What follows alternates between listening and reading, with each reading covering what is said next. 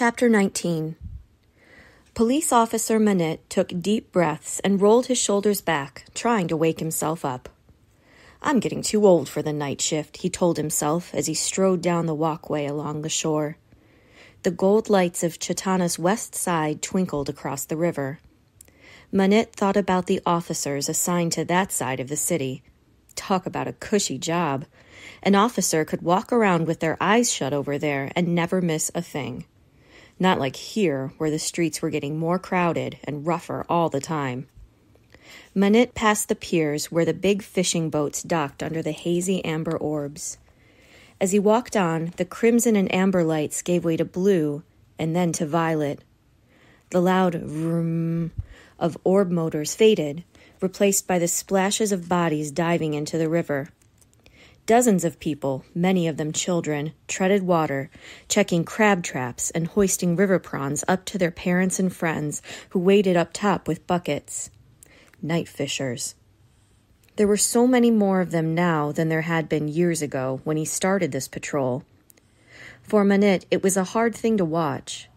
Most of the parents had once been fishermen, not crabbing around the docks, but out on the river with boats and nets of their own.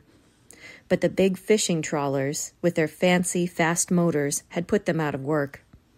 To compete with the big boats, you needed a big motor and an orb to go with it. To get orbs, you needed money. To make money, you had to have a fast boat, and so on, and so on. No wonder he saw so many doing the dangerous work of swimming in the churning water of the river at night. Manette turned away from the violet-lit shoreline and headed up a dark canal. After a few minutes of searching, he found a familiar figure leaning over the edge, staring down into the black water below. Now he remembered why he kept turning down that cushy West Side job. There were people here that mattered to him, people who deserved someone to look out for them. Samkit was one of those people.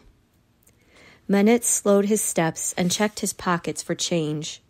He always tried to give Samkit some money if he could. He had no idea how the kid survived. Where did he sleep? What did he eat? Despite his plump cheeks, Samkit was spindly as a stick bug. That never helped when you were living on the streets. And he had trouble breathing, which was why he couldn't hold his own night fishing with the others on the better section of the river. Manette always found him setting his traps in these stagnant back canals. Poor kid.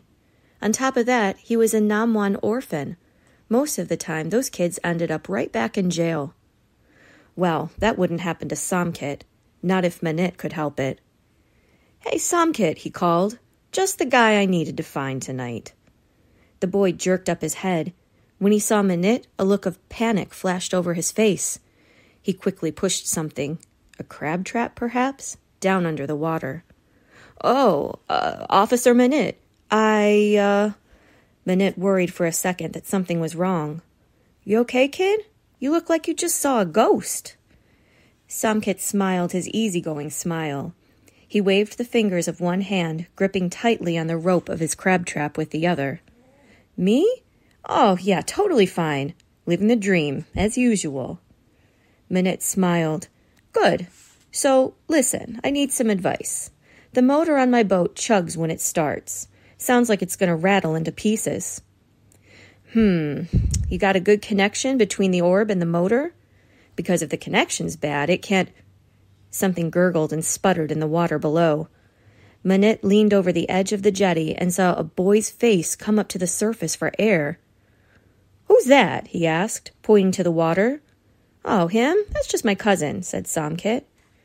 Cousin. So that's how Samkit made do. He must have family in the city who'd taken him in after he got out of Namwan. Officer Manette started to ask the cousin what his name was, but before he could say anything, Samkit leaned over the water.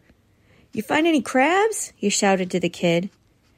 The boy gasped for air, clutching onto the rope of the crab basket. "What? No, I can't breathe." "Well, try again," yelled Samkit. "You think they're just going to jump into your hands? You got to catch 'em." Samkit reached down and pushed his cousin's head, sending him back underwater. Samkit shook his head at Officer Manette.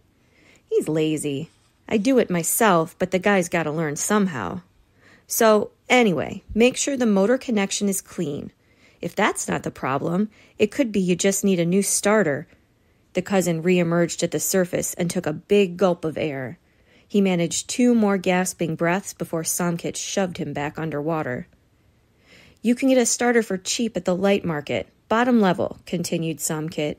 If you tell them I sent you, they'll give you the wholesale price. Hey, that's just what I needed to know, said Manit. Here, this is for you. He held out the coins from his pocket. Oh, nah, said Samkit. You don't need to do that.